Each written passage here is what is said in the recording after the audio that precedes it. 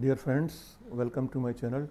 Today in this video we will evaluate integral sec raised to power 4 theta d theta under the limits from 0 to pi by 4.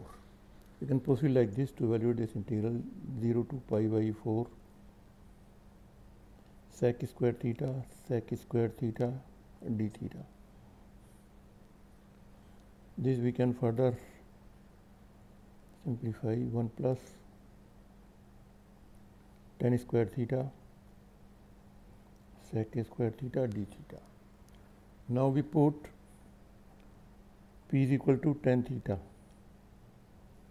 then dp upon d theta equal to sec square theta.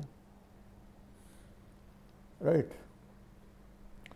Now if theta is equal to 0,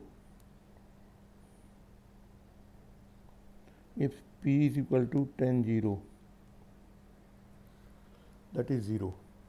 If theta is equal to pi by 4, if p is equal to tan pi by 4 equal to 1. So this integral becomes, limits are from 0 to 1 now, and this becomes 1 plus p square dp. Right. Now evaluated, then becomes p into p cube by 3, and limits are from 0 to 1. Becomes 1 plus 1 by 3, because this becomes 0 when p is 0. So this becomes 4 by 3. So this is our answer.